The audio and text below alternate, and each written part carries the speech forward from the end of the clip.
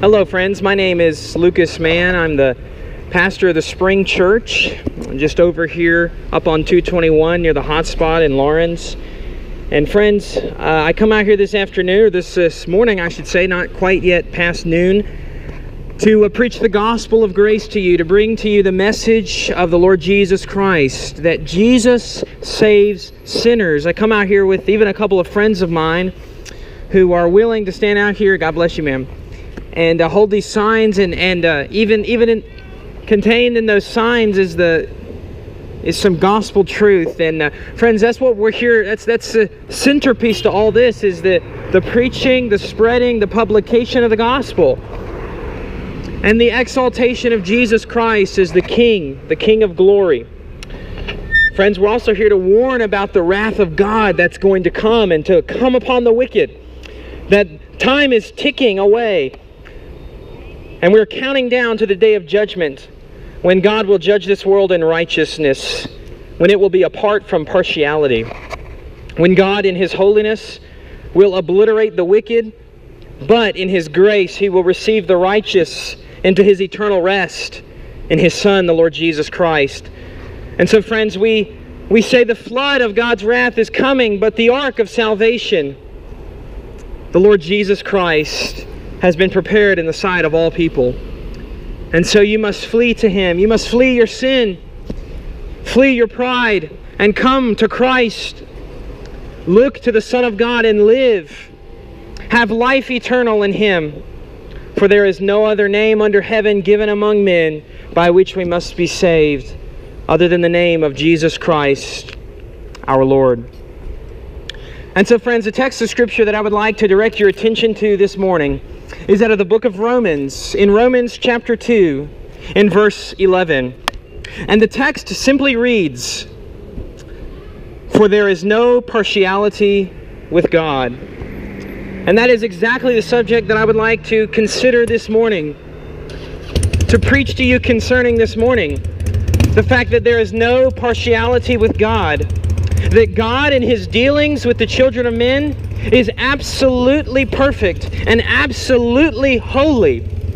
And it does not matter how much money you have made in this life, or what your status is in society, or what political rank you hold, or what the color of your skin is, or what your background is.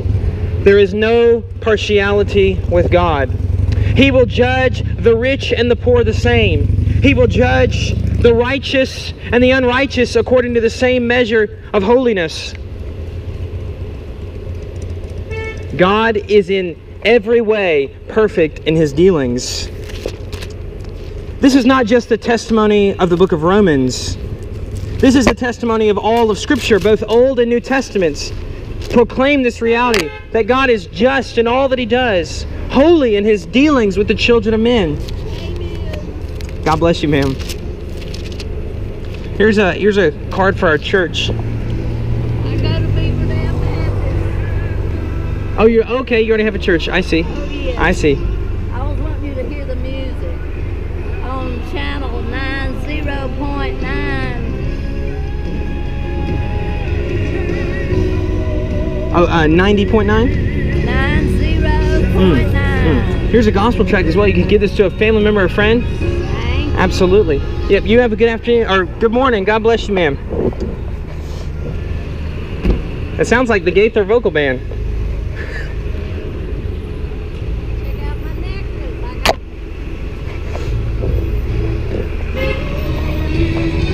Faith. Oh, that's awesome. Fantastic. Praise the Lord. God bless you, ma'am.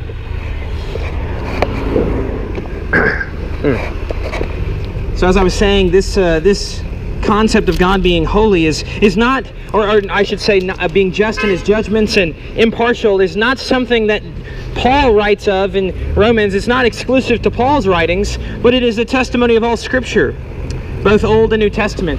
In fact, the psalmist said in Psalm 119, 137, he wrote, "Righteous are you, O Lord, and upright are your judgments." God in His judgments is in no way wrong, and no man can stay His hand, and no man can resist His will. And no man can say unto him, Why have you done this? He is perfect in his dealings with the children of men, holy in every way. He acts according to how his character is, and his character is holy. He is perfect in his being. And therefore, when he judges, his judgments are impartial. Actually, the Bible puts it in these terms. He is not a respecter of persons. That is, he does not regard you for your accomplishments, or for your background, or for your money. God judges you in justice. God deals with the sinner in justice. But also there is another glorious truth that is put forth in Scripture. And that is for the believer in Jesus Christ, for the one who looks to Jesus Christ for eternal life, they are not judged by God. They do not undergo judgment. They do not stand before the tribunal of God as a guilty sinner, but as a pardoned saint in the Lord Jesus Christ, as a redeemed child of God whose salvation has been purchased by the blood of Jesus Christ. In fact, John 3:18 says, He who believes in him is not judged. He who does not believe has been judged already, because he has not believed in the name of the only begotten Son of God. This is the judgment, that the light has come into the world, and men love the darkness rather than the light, for their deeds were evil. For the person who repents and believes upon the Lord Jesus Christ, they do not undergo the judgment of God, and they are received into heaven forever. But for the wicked, they undergo the just judgment of God. And truly, the Scripture is fulfilled, which says, It is a terrifying thing to fall into the hands of the living God. See, friends, you must have a fear of the Lord of hosts. The children of men must fear God. We need to fear and reverence our Creator, for He is holy, holy, holy. In fact, the Bible says the fear of the Lord is the beginning of wisdom.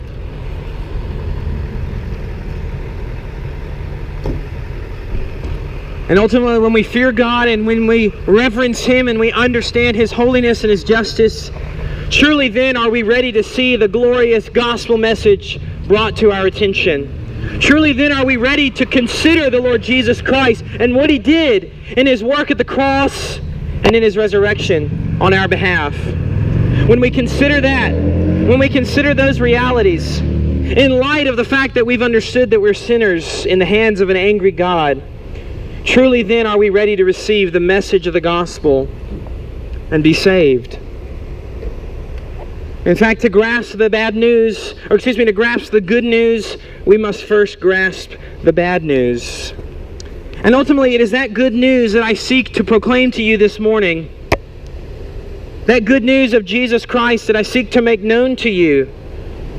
That Jesus Christ is Lord, and that He saves from sin.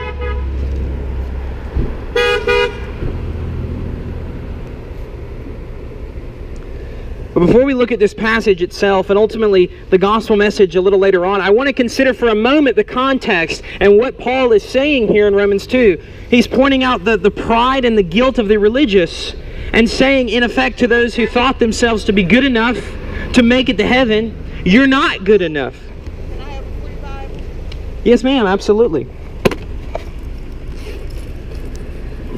Hey, John, you got a free Bible? Oops. Okay. He's going to get it. He's got one in his bag.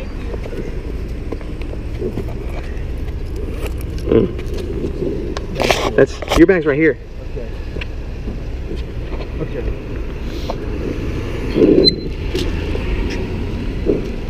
She's right here. Okay.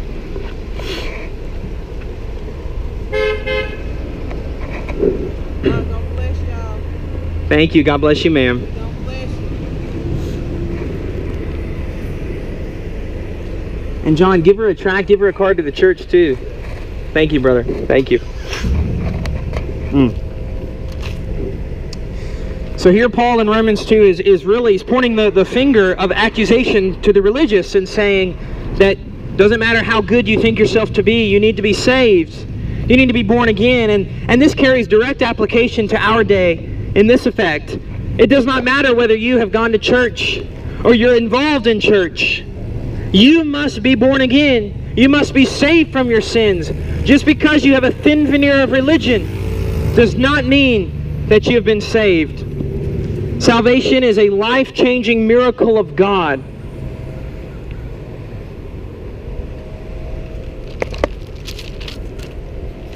How do we know that's what Paul was saying? Well, he says it there in verse 1 of chapter 2. He says, "Therefore you have no excuse, every one of you who passes judgment. For in that which you judge another, you condemn yourself. For you who judge practice the same things." Now, Paul here is not condemning judging others, but he was condemning their hypocrisy in judging others. Because they looked at other people, they looked at the pagan and said, "Oh, they're wicked and they're evil." But they did not look at themselves and say, "I'm wicked and I'm evil and I need salvation." In fact, Jesus in his earthly ministry told a story of two people who went up to the temple to pray.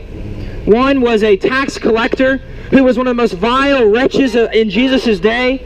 And then he talked about another who was a religious leader in Israel. And they went up to the temple and they prayed. And the religious leader prayed, "God, I thank you that I'm not like the other people, not as bad as they are," which is a prideful prayer. And then the tax collector, the vile sinner, prayed, "God, have mercy upon me, the sinner." They saw their own sin and their own need for salvation, and so they cried out to God for mercy. And Jesus said that the tax collector went home that day and was justified. And really that's what Paul is saying here to the religious leaders. You've got to acknowledge your sin. You're just as guilty. You're just as guilty before God because of your sin as the pagan, as the one who does not attend church. And you still need salvation just as desperately as they do.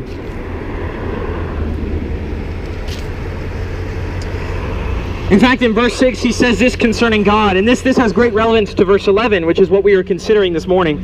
He says, who, and he's speaking here of God, who will render to each person according to his deeds. Verse 7, to those by perseverance in doing good seek for glory and honor and immortality, eternal life. But to those who are selfishly ambitious and do not obey the truth, but obey unrighteousness, wrath, and indignation, there will be tribulation and distress for every soul of man who does evil, of the Jew first and also of the Greek. But glory and honor and peace to everyone who does good, to the Jew first and also to the Greek. And then that is where we find verse 11. For there is no partiality with God. He will deal justly with all people. And for the righteous, this is something to rejoice in, but for the wicked, this is of great terror. This brings great terror and fear to their souls, because they must stand before his holy justice. They must stand before the wrath of God and be consumed for their sins. So he says in verse 11, for, he uses that word for there. This is a concluding verse to this section of chapter 2. He is bringing to a close all that he has said, and he sums it up in this very simple sentence. For there is no partiality with God. Notice he says there is no. It's a negative. He says it in a negative form to show us that this is emphatic, that God is not partial in his judgments. You could say in the positive that he is impartial. And so whether one has lived a life of great prestige or has lived a life of great reproach, they both likewise will be dealt with by God in the same manner and fashion. For there is no partiality with God. And this is a concept that for us as human beings is hard to grasp, because we ourselves are always judging partially. We do not ever exercise perfect judgment, but even in our best moments, even when we think we've exercised the best judgment we possibly could, we know even then that it is an imperfect judgment, and we in some way exercised partiality. We in some way exercised a bias. And yet, when we read here, it says there is no partiality, there is no bias with God in his judgments. And therefore, God cannot be, he cannot be bribed. He cannot be bribed by religious performance to pardon you. It is only through the shedding of blood is there forgiveness of sins, and not through religious performance. No deeds of righteousness can save you.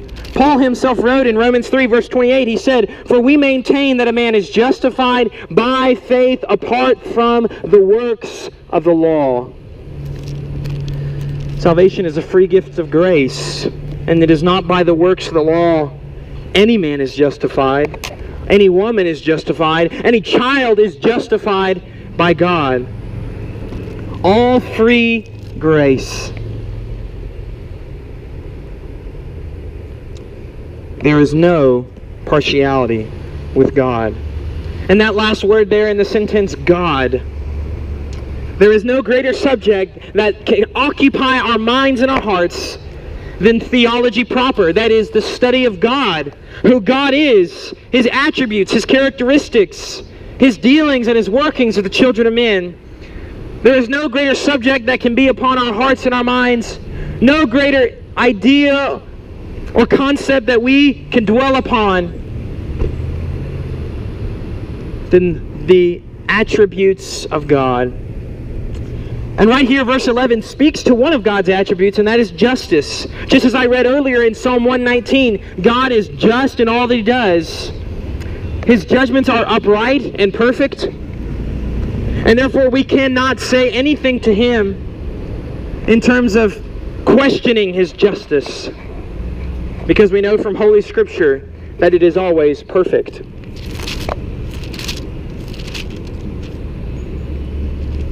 In fact, in Romans chapter 11, verse 33, Paul wrote elsewhere, he said, "Oh, the depth of the riches, both of the wisdom and knowledge of God, how unsearchable are His judgments, and unfathomable His ways."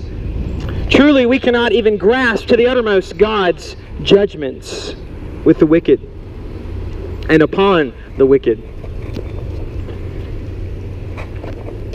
Also, we know from Scripture that God is gracious and kind, abounding in loving kindness. We see that displayed before us every day of our lives.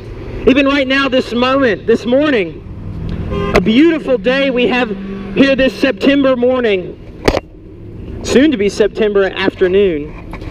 This testifies to the graciousness and the mercy of God. The graciousness and the mercy of God. One carries with it the positive aspect, and the other carries with it the negative. What I mean by that is grace speaks to the fact that God gives us that which we do not deserve. And then mercy speaks to the idea that God holds back from us that which we do deserve. God holds back His wrath from us, His judgment upon us. Also, when we consider who God is, Scriptures also say that He is omnipotent. He is all-powerful. There is nothing apart. There's nothing that He cannot do. He can do all things.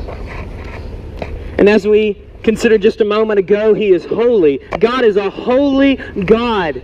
And that word holy means set apart, sanctified. He is set apart from this evil world that we live in, and from our perversion, our corruption, our imperfection. And He dwells, as the Bible says, in unapproachable light. Unapproachable light, friends. That is why the Bible could say it is a terrifying thing to fall into the hands of the living God. In fact, Jesus told His disciples to fear God, to fear the Lord. A lot of these attributes stand in direct opposition to the God of the Southerners. See, a lot of people here in the South, growing up in church, have a false idea of who God is. They view Him as this cosmic grandfather who just bestows blessing upon everyone, who doesn't have wrath, who doesn't have judgment, and who certainly does not send the sinner to hell. But Scripture says God is the one who destroys the soul in hell. God is the one who renders judgment, friends. God is holy, a holy God. The most righteous of men, the most righteous of saints cannot approach Him.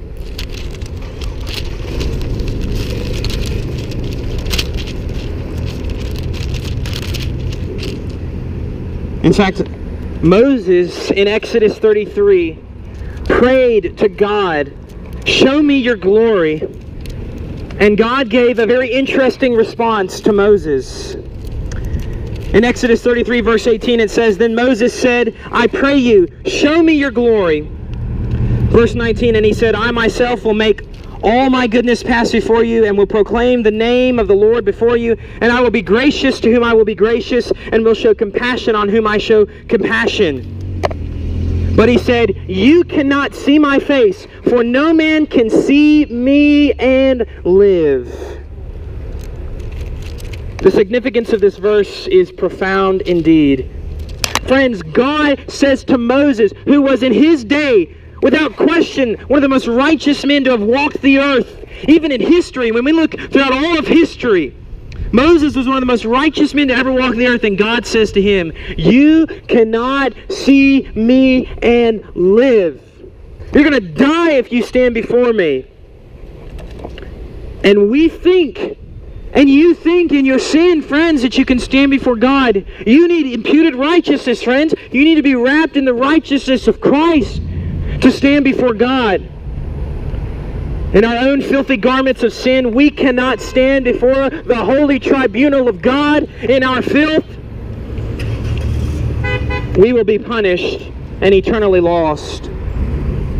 God is so holy. He is so set apart. We really don't understand this inherently. We've lost this concept of God in our fallen state. Because we are born into sin, because we are born into this corruption, into this deadness to sin, we are slaves to sin, and we are slaves to idolatry. And so our minds automatically begin to create a God who suits our own desires and our own passions and our own lusts, and who is not the God of Scripture. And friends, I want to tell you something about God. In His holiness and in His righteousness, He gave His law. He gave His 10 commandments for the children of men to obey. It is His moral law. And He gave that to us to show us a couple of things.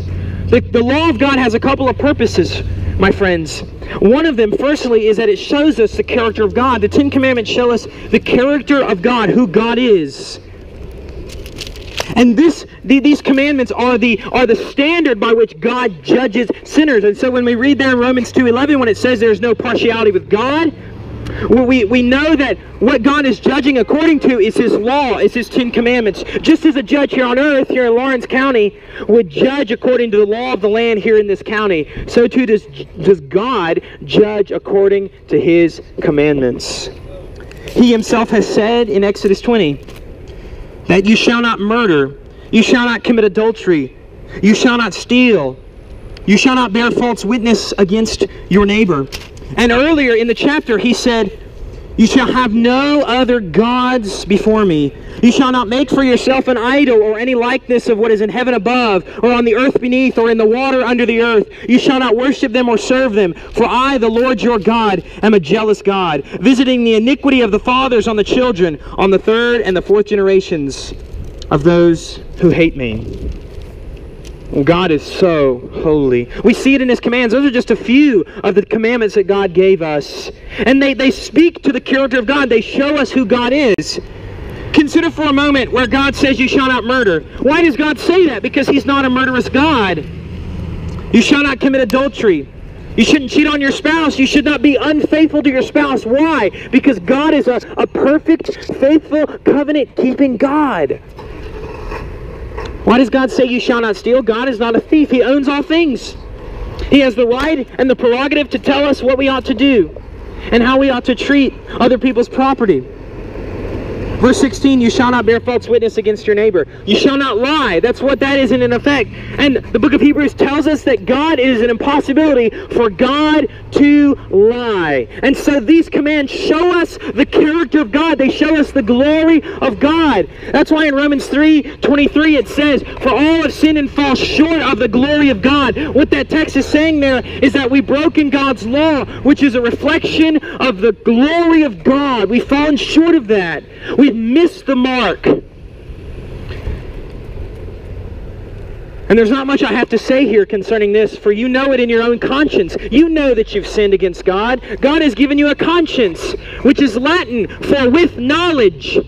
He has given you knowledge. He has placed within you knowledge of right and wrong, and you know it. You know your guilt before God, friends. I need not go into great detail to show you your guilt, but I will briefly overview it, excuse me. You shall not commit idolatry. How many of us worship other things? How many of you worship other things that you ought not? You put things before the Lord as you ought not do. Or you create a God in your own mind who suits your own desires. Or you worship another God, a foreign God who is not the God of glory. Surely these sins are heinous in the eyes of God, are perverse and wicked. Or have you murdered? You may say, I have never murdered. Well, stop right there, friend. Jesus said in Matthew 5, he equated anger in one's heart toward a brother or sister, your neighbor, with murder. God sees the mind, friends. He sees the heart. And so even if you've exercised anger, unjustified anger or hatred towards someone before, God sees you as a murderer in your heart and in your mind. You shall not commit adultery. Again, you say, I've been faithful to my spouse. I've never cheated on them. Well, friends, I want to ask you this. Do you think that is all God sees is the outward actions? No, God looks at the heart. And you know what he sees? He sees perversion and evil. Jeremiah 17:9 tells us, the heart is more deceitful than all else and is desperately sick. Who can understand it?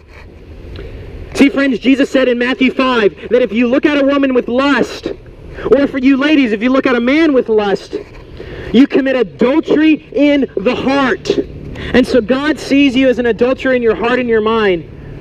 Oh, friends, we do not grasp the holiness of God. We do not grasp the justice of God. Friends, you must get this. You must understand this. Let the law of God break up your heart. Let it crush you. Let the weight of your sin weigh you down. Let it break your heart. Let the hoe of God's law till up the soil of your soul, friends, that you might be ready to receive the gospel of grace, the seed of eternal life. Verse 15, you shall not steal. Are any thieves here today? Then you are sinners in the eyes of God for your thievery. And lastly, you shall not bear false witness. You shall not lie. How many of us have lied? Oh, I know that I have in my life. And the book of Revelation says all liars will have their place in the lake of fire. Oh, friends, so just considering a few of God's commands, we see that we ourselves are idolaters, are murderers, are adulterous, are thieves, and are liars. And that is not even all of God's 10 commandments that he has given us. Oh, friends, our guilt before God is great indeed. A great guilt do we have before our Creator. And friends, that is not even all of the bad news. The news is much worse than that, because in our guilt and in our sin we deserve punishment. Just as a rapist or a murderer here in South Carolina deserves to be punished for his or her sin, or his or her law breaking, I should say, so too do we deserve to be punished for our law breaking. No one ever contends when a murderer or a rapist is sent to prison for the rest of their life because they broke the law. And yet people have problem with God judging the wicked. God is much more holy and much more righteous than any judge here on this earth. And his judgments are far greater and far more pure and far more unbiased. And so we ask ourselves, well, therefore, what is God's judgment for sin? Well, quite simply, it is the wrath of God. But specifically speaking, Jesus said this about God, about the punishment for sin. He said it is a place called hell. This may shock you, friends, but Jesus spoke more on hell than he did about heaven. He preached more about the wrath of God coming upon the wicked than he did about heavenly glory, because he wanted to warn sinners. Jesus loved sinners, and so he came to warn them. Think about if you were walking down the street, about to step into a house that was on fire and at any moment could collapse. Hey, John, you can stay. I'll take you home. Okay. And you're walking into this house, it's about to collapse on you. I would be a fool and I would be filled with hatred if I didn't cry out to you and say, don't step into this house and burn.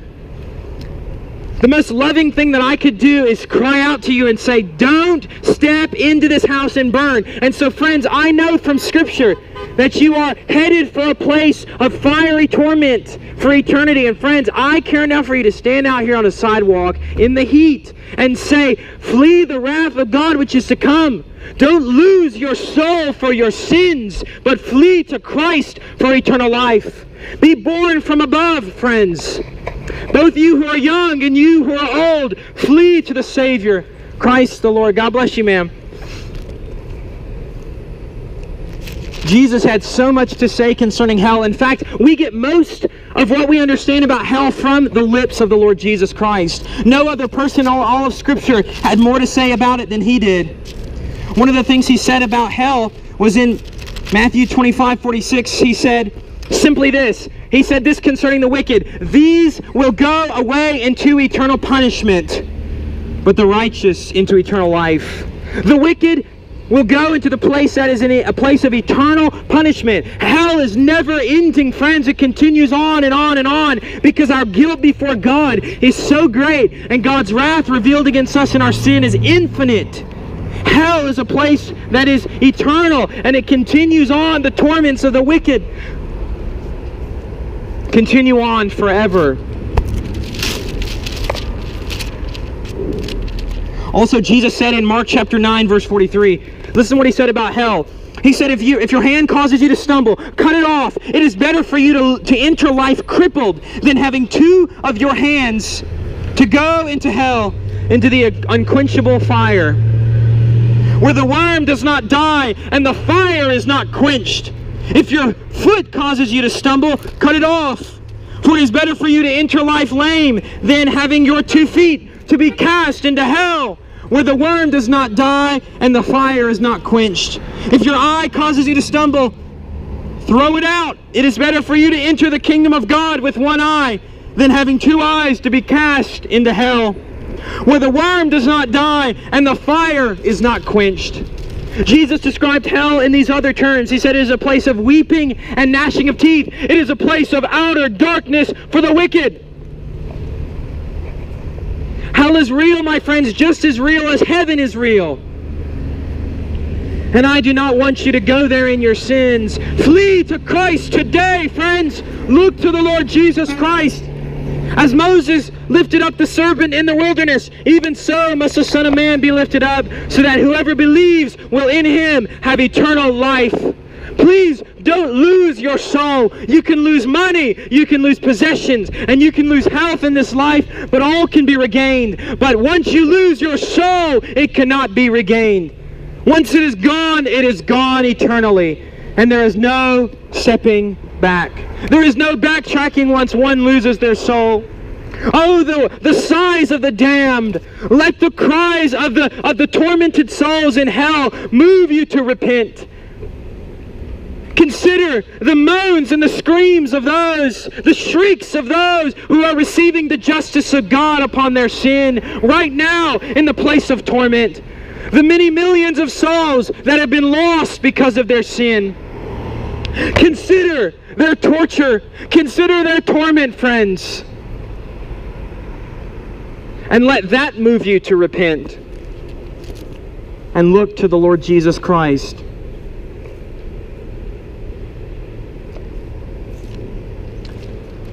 And so we find ourselves having been condemned to this place of torment without any hope in and of ourselves. And as I said earlier, no amount of good deeds can outweigh the bad. In fact, they do nothing to change our guilt before God. It would be like, for example, a murderer saying to a judge here in South Carolina, well, listen, judge, you can forgive me. You can let me out of this courtroom, let me go home, and I won't be punished because I helped an old woman cross the street, or I gave to charity, or I donated blood. See, it does not matter. The judge is going to say, it doesn't matter what you've done good. You have sinned. You've broken the law, and you must be punished for your law breaking. And with God, it is the same way. God is just, and He doesn't consider the good deeds, because that is not what we are being judged for. You will stand before God. If you're outside of Christ, you'll stand before God and be judged for your wicked deeds. And no matter how many layers of righteousness you have upon it, it does not matter. God's eyes cut deep and they see the core. They see your sin and your filth. And so, friends, we are truly without any hope in and of ourselves. Without any hope in and of ourselves. It is a hopeless state that we are in.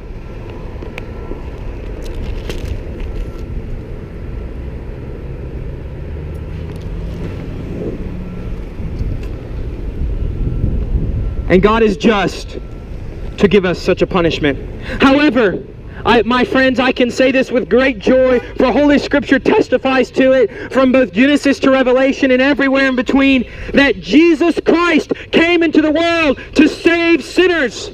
Christ is the Savior. The gospel message is that Jesus Christ saves from sin. The gospel is not, God has a wonderful plan for your life. The gospel is not, God wants you to be happy and healthy and wealthy. That's not the gospel. The gospel of Jesus Christ is that Jesus Christ saves sinners. That is the gospel of grace. Don't be deceived by the so-called preachers on TV and by many pastors here in this county. The gospel is that Jesus Christ saves sinners. That is the gospel of grace. In fact, listen to what Paul wrote in 1 Corinthians 15. He said, verse 1, "Now I make known to you, brethren, the gospel which I preached to you, which you also received, in which also you stand, by which also you are saved, if you hold fast the word which I preached to you, unless you believed in vain. For I delivered to you as of first importance what I also received, that Christ died for our sins according to the Scriptures, and that he was buried, and that he was raised on the third day according to the Scriptures." Friends, I do not hear anything from this text speak to health or wealth or prosperity, or anything about God having a wonderful plan for anyone's life. The wonderful plan of God is that Jesus Christ came into the world to die a bloody death upon a cross and to be raised on the third day. That is what the Bible describes in 1 Corinthians 1:18 as the power of God. It is the life-changing power of God, friends. When the fullness of the times came, Jesus Christ came into the world and took upon himself flesh, became man, truly God and truly man. And he came and lived a perfect life of obedience to the law of God. He obeyed the commands of God perfectly. In fact, he said this in Matthew 5:17, "Do not think that I came to abolish the law of the prophets. I did not come to abolish, but to fulfill." He came to fulfill the law of God that we broke. God bless you, sir. He came and lived in submission to the commands. You shall not lie. You shall not steal. You shall not dishonor your parents. He lived in submission, perfect submission and perfect fulfillment of these laws on behalf of his people. He came and fulfilled our righteousness on behalf of the church. Friends, this is the glory of the gospel. Jesus Christ lived the life that we are required to live, but cannot live in and of ourselves. And he did it on behalf of his people, his elect. And he laid himself down as the Lamb of God. He laid himself down willingly and took upon himself the guilt of his people. Took upon himself their guilt and their filth and their sin. He was beat and whipped and spat upon. And he was nailed to a cross and hung upon that cross for those hours in agony. In agony, he suffered for his people. The Bible describes it as he took upon himself the wrath of the Father. The eternal wrath of God was placed on Christ. The infinite wrath of the Father was unleashed upon Jesus Christ the Son.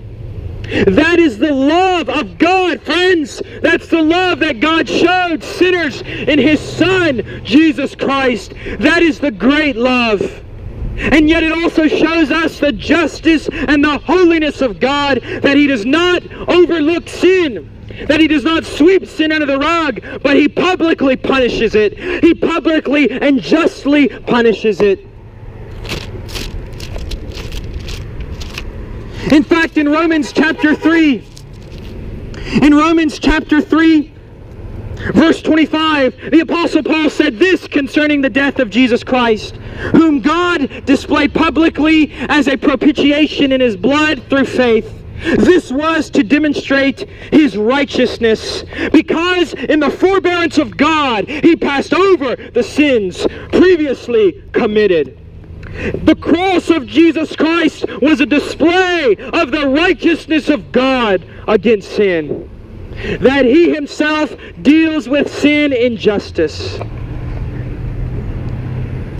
And that confirms the text of Scripture that we considered earlier out of Romans 2, that there is no partiality with God.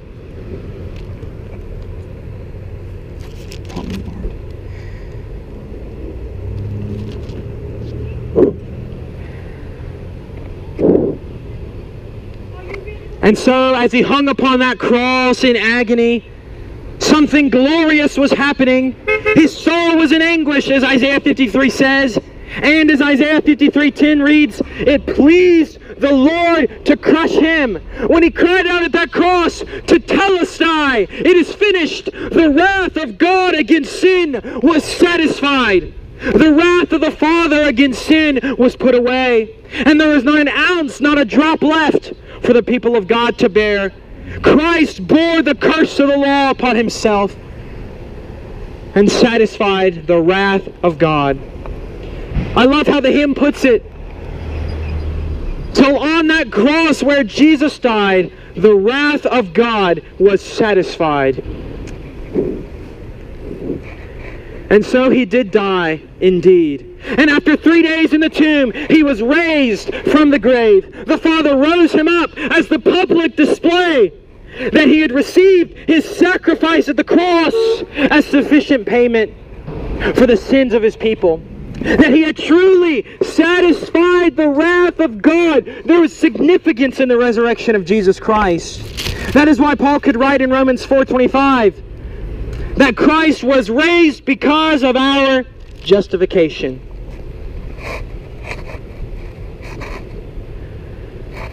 And he is alive today, never to die again. Never shall death have any power over him. For he puts death in subjection under his feet. That is why Jesus said in John 14:6, he said, I am the way and the truth and the life. No man comes to the Father but through me.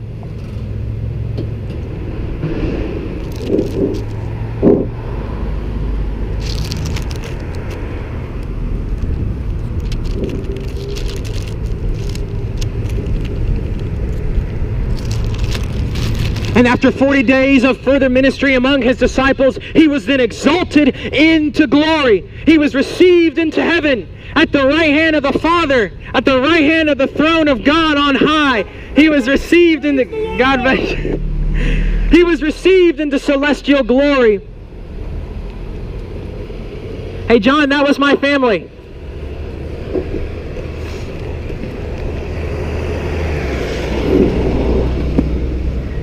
And he has done the work of salvation already. He has completed it once for all.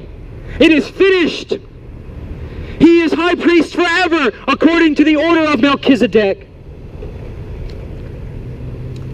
And he reigns as Lord and as King of the universe. And the command unto you, and to you, and to you, my friends, the command unto the wicked is to flee your sin, to repent. Jesus himself said in Mark chapter 1, he said these words in verse 15, the time is fulfilled, and the kingdom of God is at hand. Repent and believe in the gospel. Friends, those two things is what you must do. You must repent. You must flee your sin. Turn from your selfishness and your self-righteousness. Turn from your sexual immorality and your drunkenness.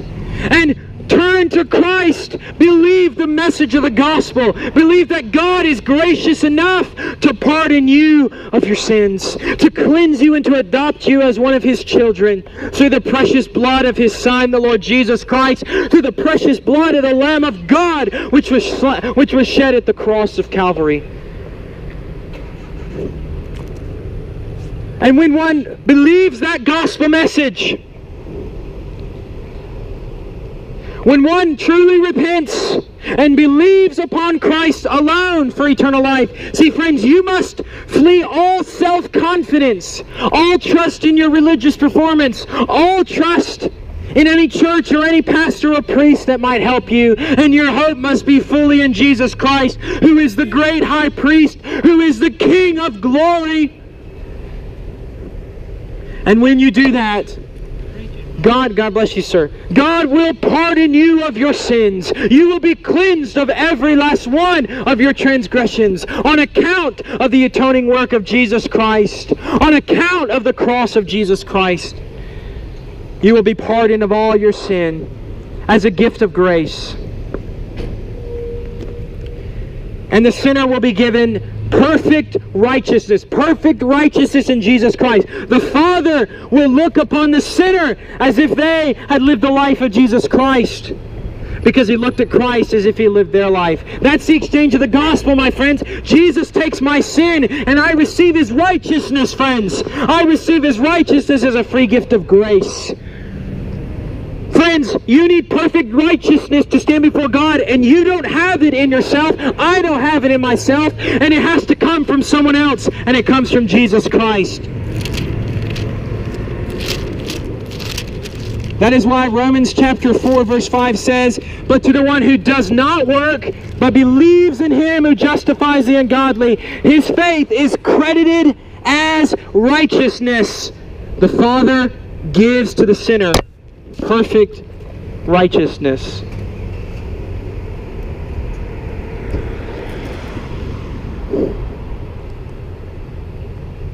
Jesus takes my sin and I get His righteousness as a gift of grace. I'm wrapped in the garments of the righteousness of Christ. Friends, this is all of grace, all of God's unmerited favor, all out of the love of God. Friends, you need this, or else you'll be damned to hell for your sins. Please put your trust in the finished work of Jesus Christ and be saved from your sins.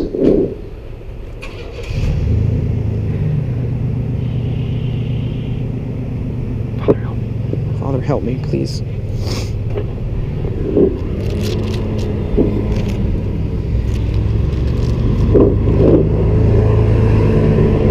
You'll be saved from your sins forever. And as I said, it is all of the grace of God, all of the mercy of God does this salvation come about. All out of the free grace of God.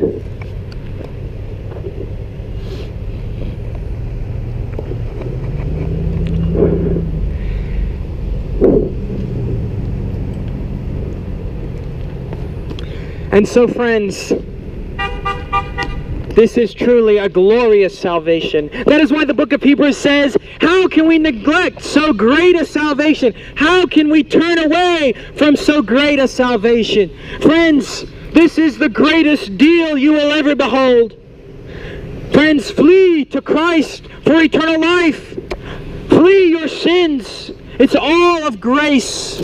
All out of the grace of God. That's why Ephesians 2 says, "For by grace have you been saved through faith, and that not of yourselves, it is the gift of God, not as a result of works, so that no one may boast." And friends, the genuinely converted person, the genuinely converted soul will be forever changed. This salvation changes the nature of man. It is being born from above, being recreated. Friends, you must be made new. You must be regenerated by the Holy Spirit.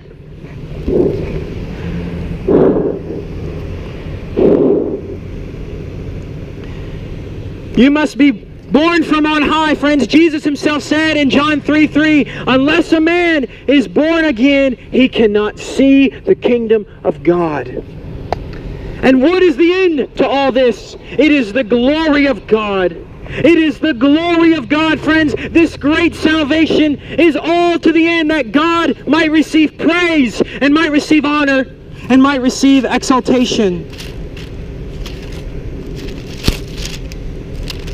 It is all by grace, so that God gets all the glory. That is why Paul himself wrote in Romans 11, verse 33. Or actually, I'll begin at verse 34. Who has known the mind of the Lord, or who became his counselor, or who was first given to him that it might be paid back to him again? For from him, and through him, and to him are all things. To him be the glory forever. Amen, and amen, and amen. Oh, you sinners, you lost souls, flee to Christ for eternal life. You, sir, and you, ma'am, flee to Christ. Repent of your sins and be saved. Be born from above. Do not distract yourself with the cares of this life. And do not distract yourselves with the cares of this world, which are passing away. But concern yourself with spiritual things. Concern yourself with the things of God. Repent and believe before it is too late. And you who are religious, you religious sinners and hypocrites, you need salvation. You vipers, flee to Christ. Flee to him. Turn from your hypocrisy. Turn from your pride and look to Christ. Look to Jesus Christ and live. Have eternal life in the Son of God, who shed his blood at the cross, who shed his blood on behalf of his elect.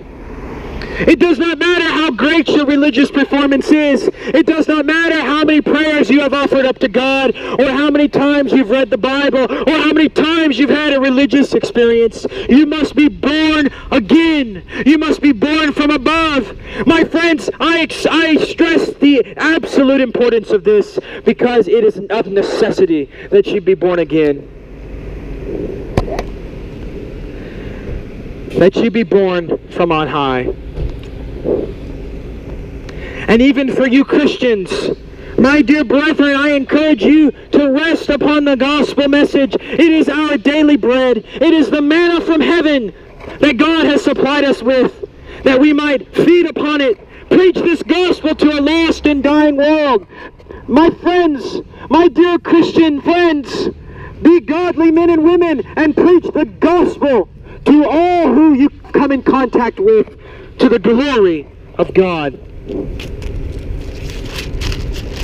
And so, in closing, we have seen here in Romans 2, verse 11, that there is no partiality with God, that God deals justly and righteously with the children of men. And we have seen even in this sermon that God is holy and he has given his law. But we have broken his law. We have trampled his commands underfoot. But even though we are condemned to hell by default, God sent his son Jesus to die and to be raised on the third day, to save us from our sins. And all who look to him will be saved from their sins eternally.